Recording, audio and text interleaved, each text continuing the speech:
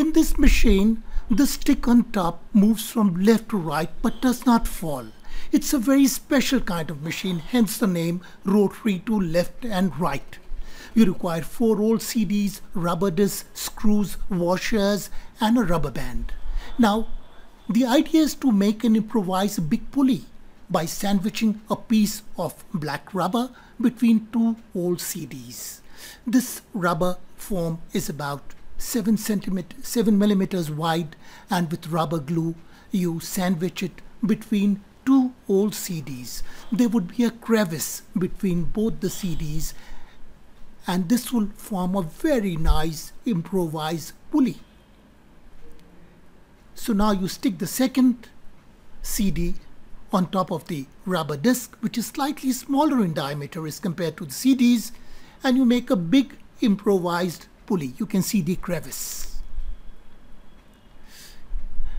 Now you apply some rubber adhesive and you stick a washer, steel washer in the middle, which has got a small hole, and you stick a washer on both the sides of this improvised pulley.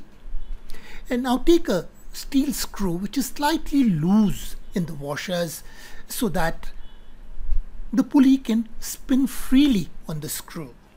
This will be the axle of rotation. Now mount both the pulleys on a piece of wood. You can see the screws coming out. On the right side of the pulley there is a screw handle.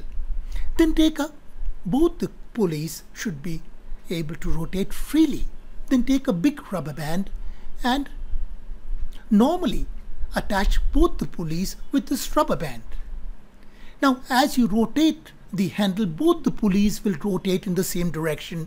If you were to put a stick on top, it will fall down.